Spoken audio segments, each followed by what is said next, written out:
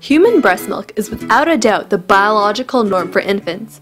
The three main macronutrients in human milk are lactose, otherwise known as the milk protein, fat, and protein. It is well tolerated and easily digestible by infants. The thousands of molecules and compounds in milk, such as hormones, growth factors, vitamins, antibodies, all contribute in many ways to the overall growth and development of the infant. For example, they help infants fight against infection and inflammation, as well as contribute to organ and immune development. Feeding breast milk to preterm infants can actually negatively impact their growth. This is because breast milk is biologically designed for full-term and not preterm babies. To improve postnatal growth of preterm babies, breast milk is fortified with commercially available fortifiers containing fat, protein, and lactose to better suit their nutritional requirements. However, the variation in nutrients in fortified breast milk does not meet the needs of 25% of preterm infants.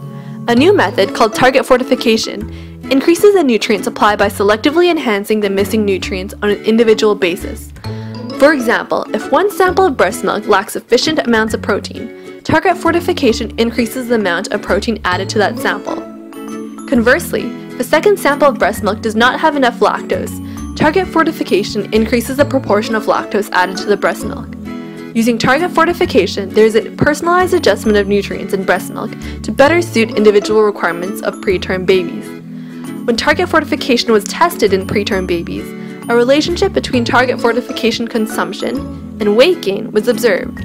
The research showed that infants on target fortification had growth rates that were linearly correlated to feeding volume. With increasing milk intake, there was a corresponding linear increase in growth. These results are promising as they indicate a potential way to avoid inhibitions in postnatal growth in preterm infants. The more we know about postnatal nutrition, the better able we are to improve preterm infant outcomes. Thank you for watching! If you liked this video, feel free to share and subscribe to our YouTube channel.